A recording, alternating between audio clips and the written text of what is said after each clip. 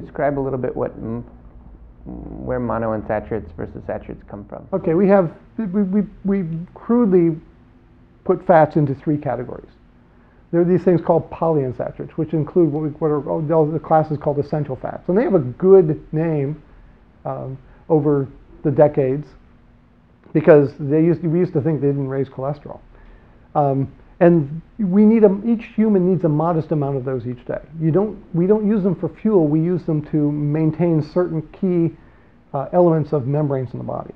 So those are what we call polyunsaturates. Monounsaturates are fats that have just what's one double bond in them. And typically we would think those come from olive oil, but there are other good sources of those now, such as high oleic safflower oil and canola oil. And when you examine what humans store under their skin for fuel, said he, pinching a spot, humans tend to store a majority of monounsaturates, even if you don't eat a majority of monounsaturates. And what that implies is what I've got stored here is what my body has stored for a rainy day.